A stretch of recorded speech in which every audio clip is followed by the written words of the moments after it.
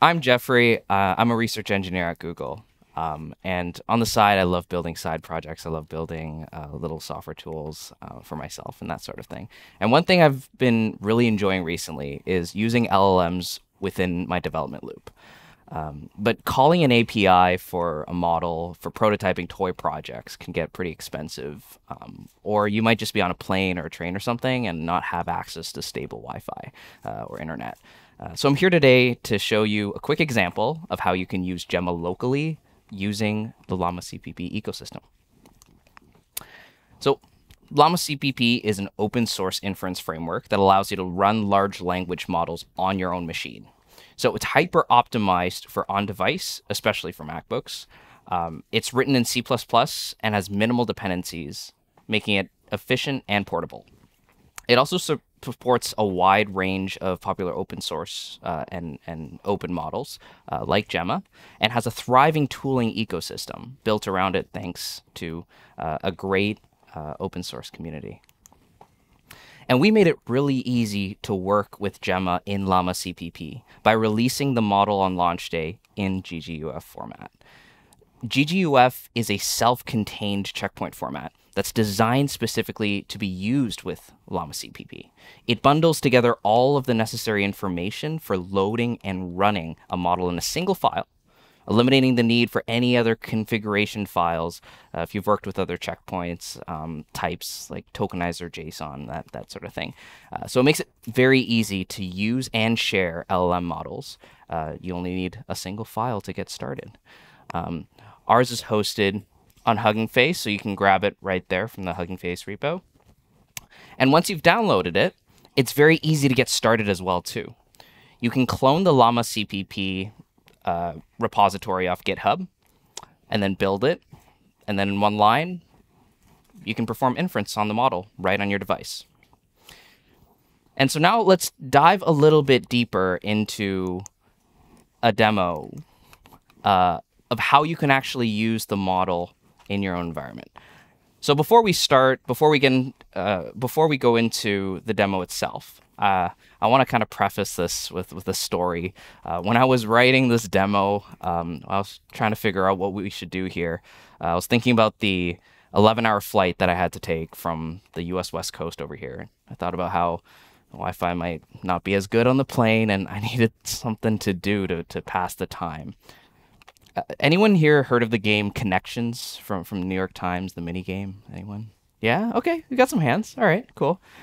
So it's a really fun word puzzle game where they give you a bunch of words and you're trying to figure it out. But the point is that I'm addicted to it. I'm obsessed with it right now, and I want to play it more than once a day. It only drops once a day. So today, what we're going to do, if we can switch to the laptop now, we're going to try to build a portion of this using Gemma.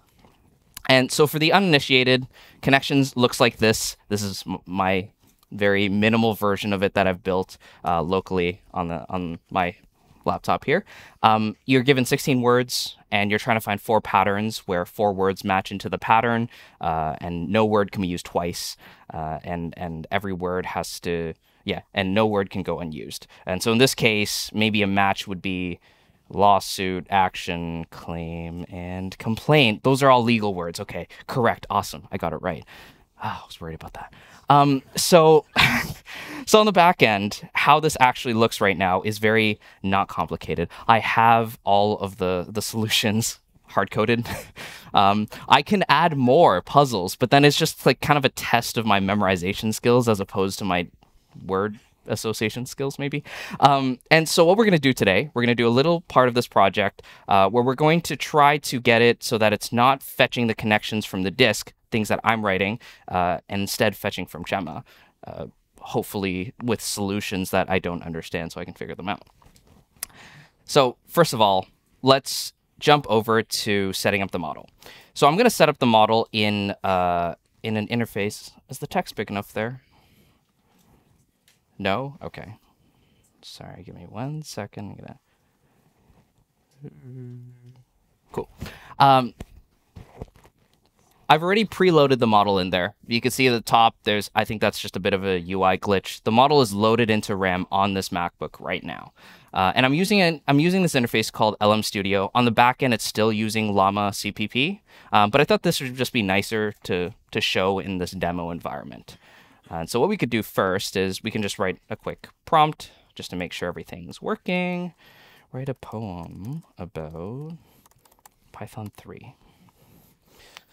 Okay, cool. So I want to emphasize that this is running on this computer, and this is like a MacBook that you can just buy at the Apple Store. It's not this special computer or anything.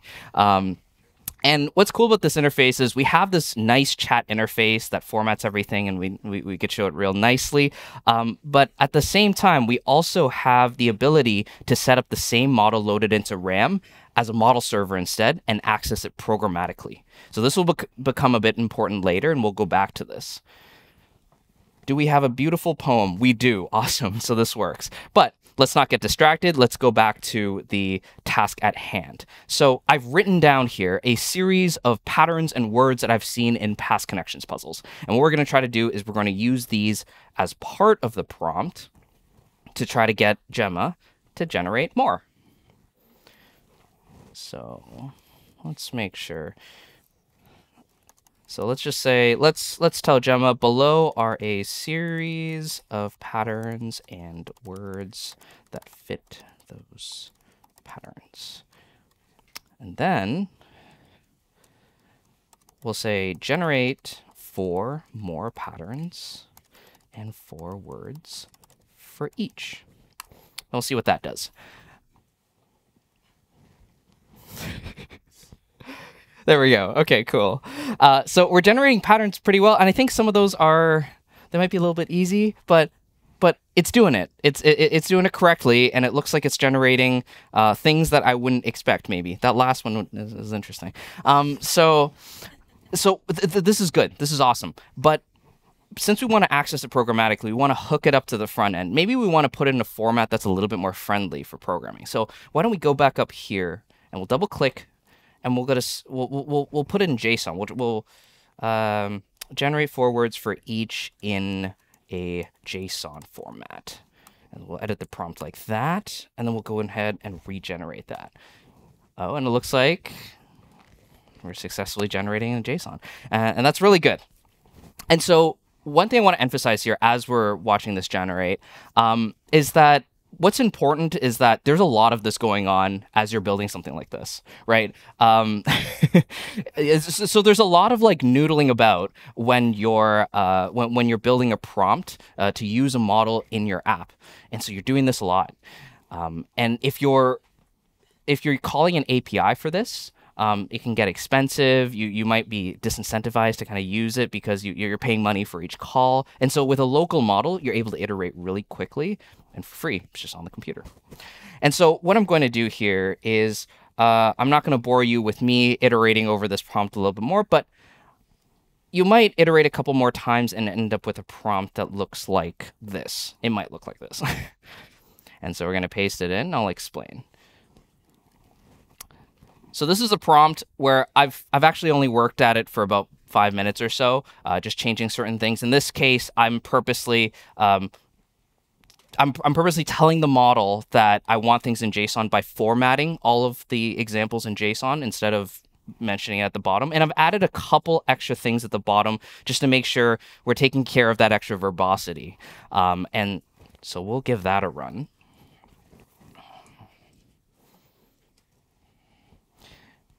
As we can see here, it looks like we're able to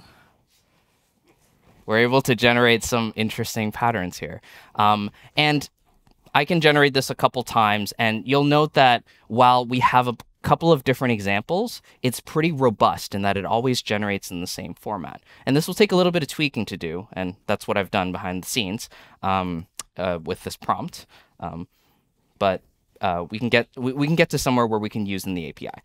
So what we're going to do now is we're going to take all of this, and we're going to start up our server and this is going to be the same exact model that's loaded into RAM.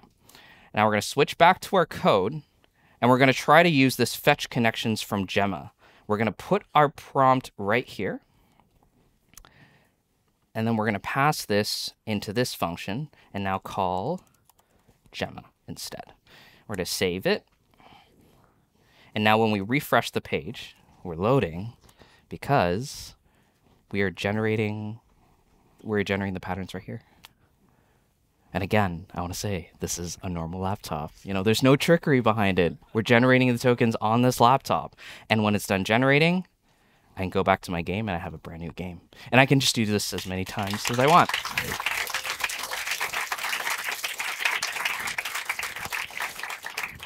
What's most important that you should take away is that now I have unlimited games and I'm not.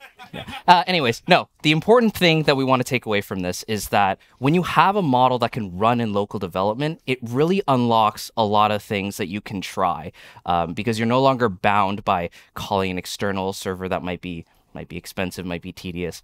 And you can also use a model. I use the model 7B on this computer. It's a very good model that you can also deploy. So now you can do a one-to-one local environment with your prod environment, and anyone who's developed any number of apps will tell you that is the best thing to have. And so I'm very happy that we're able to run this like this, and I'm very curious to see what everyone builds with this.